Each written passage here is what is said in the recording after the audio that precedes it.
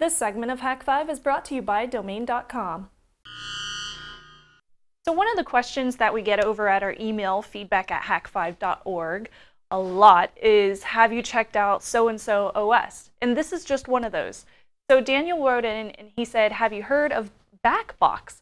It's this Ubuntu-based operating system with a focus on pen testing with an XFCE desktop. But unlike Backtrack, it is actually functional as a day-to-day operating system. I've been using it as my main OS for 5 months now, and I truthfully believe it doesn't receive enough attention. So we decided to give it some attention. So I checked it out. Now, Bakbox was created in 2010, and it was recently updated to BackBox Linux 3.0. It is oriented towards penetration testing and security assessments. And it comes with some minimal tools used for ethical hacking, more than 70 of those minimal tools, and some of them include Metasploit, Nmap, Ettercat, Wireshark, Kismet, John the Ripper, just to name a very few of those 70. And due to its own software repositories, it stays updated with the most stable versions of all of the different tools that is previously installed in it. So I wanted to go ahead and check it out with you guys today. And it's very nice, it's very smooth, and it's a simple, detailed desktop. So when you get in here, you can obviously tell that it is XFCE based. And I pulled up Zenmap over here.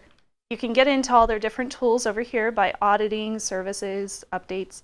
I like when you go into these different subcategories that everything is already prearranged for you. So if you go into exploitation database, you can find SQL map, for example.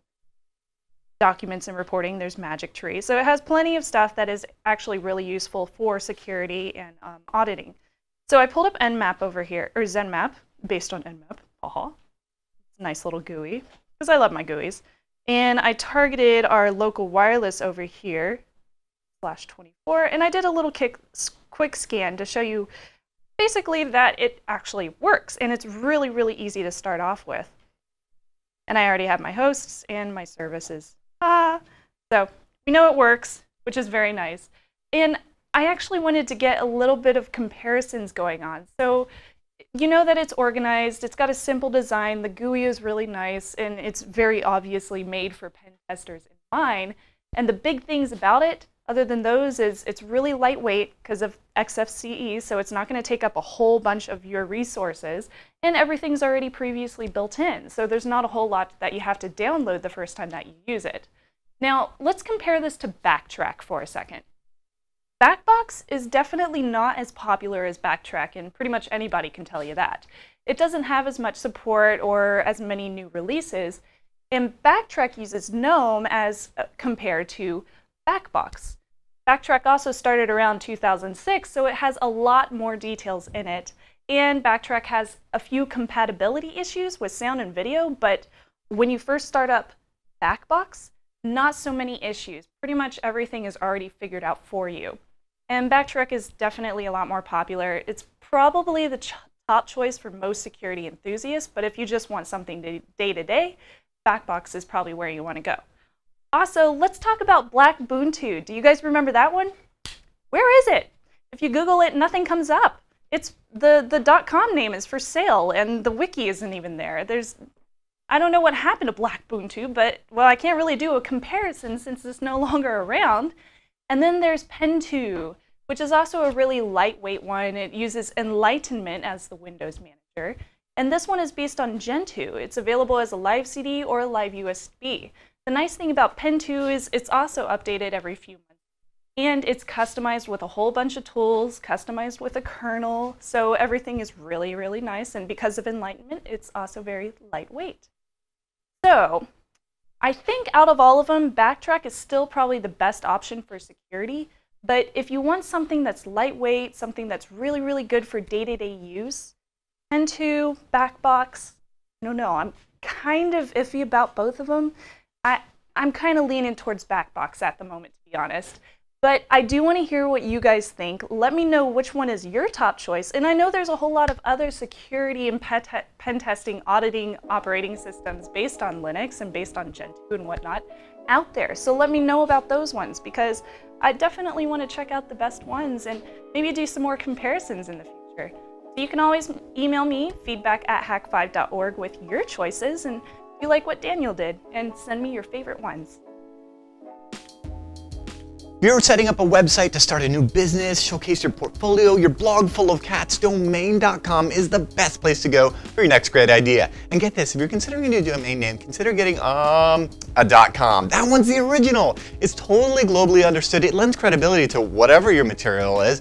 And if you want to get yourself a .com, you can get one over at domain.com.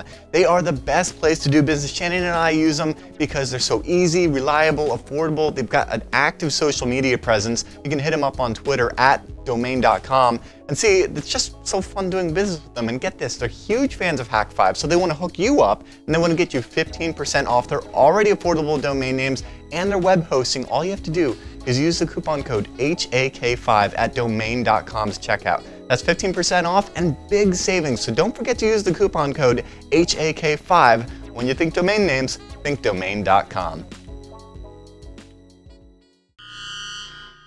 It's time once again for the Technolist Photo of the Week. This one comes from Carl. He sends us a few photos of his hacker gear, and he says, I love the show, got my 2 pineapples, one for work, one for R&D, and these things rock. Another great tool for my toolbox. Oh, he's got a tango mode, that thing. It's really simple. All you do is just set the other one instead of a .1 to .2, put them on the network together, get one to DOS, the other one to Karma. You need to do a segment on that. I thought I did. I'm not sure. I did one on the Pineapple. I guess I have them on tango mode. Pineapple, that's it's just 2 pineapples at the same time. If I had $1 million, let me tell you. Ew. No, I'm just kidding. Is that bad?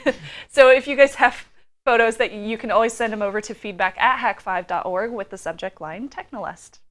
Oh my god, trivia.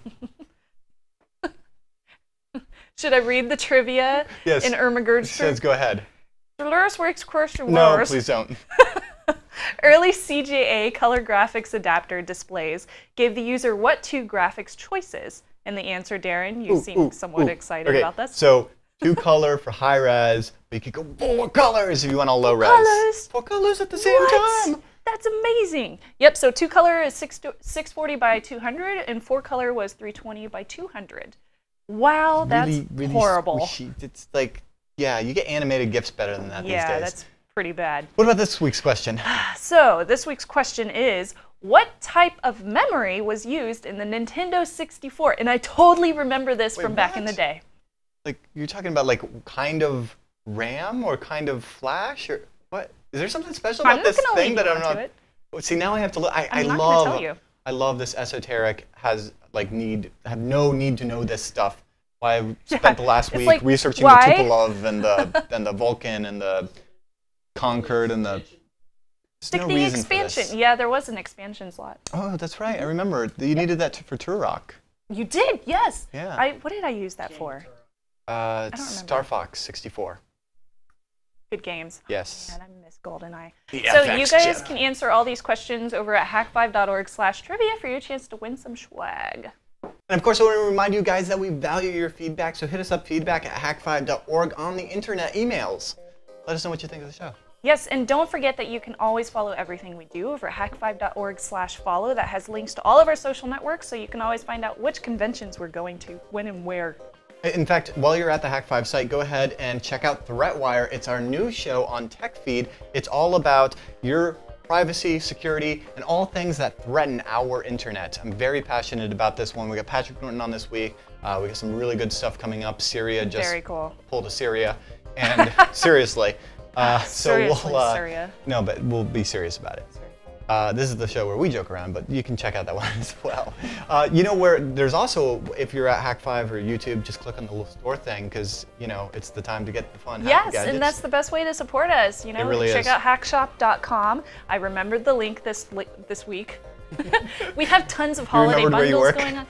I remember where I work. Yay! I'm gonna have to get you like a name tag so you get on the proper bus at the end of the day. Oh, that's where I'm going. Yeah. So yeah, we have some discounted products. We have new products in the store, and I'm just excited about real quick. I'm very excited about these two guys. This is the Wi-Fi pineapple bundle that we have here for the holidays.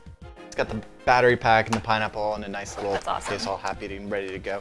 And then, of course, the USB Rubber Ducky, which just looks like an innocuous little thumb drive. And, of course, through the magic and technology of buying larger lots, we're now able to have them at half the price they were when we initially did them. exciting because it's all like manufacturing. hooray! Who Woo! figured when you buy more, they get less, and then everybody gets happy. Yeah. So Isn't that thank you cool? for everybody that supported that project. USBRubberDucky.com to find the forums and everywhere to get involved in that. And there's some really cool stuff coming down the pipe, let me tell you. Okay, so that's enough rambling. I feel like I was just all over the place this episode, so let's take it from the top. You ready? All right. Okay, we're gonna go get some chamomile tea and start this again. But if we don't, we should probably just say goodbye.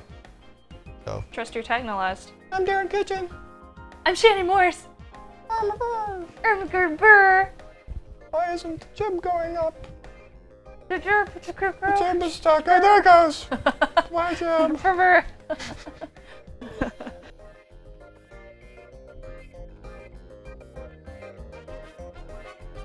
I just want to make a quick reminder that next Friday, December 21st, is going to be our next Crack the Code challenge. We've gotten so much feedback on this. So many people want to get in on this one. It's going to be a really big one, so I'm super stoked about this. Head over to hak5.org/challenge. Find out how you can participate. It's going to be this Friday, December 21st at 3:30 p.m. Pacific. I hope to see you all there. What? Where is it? Okay, sorry, it's so well, you have to bleep those.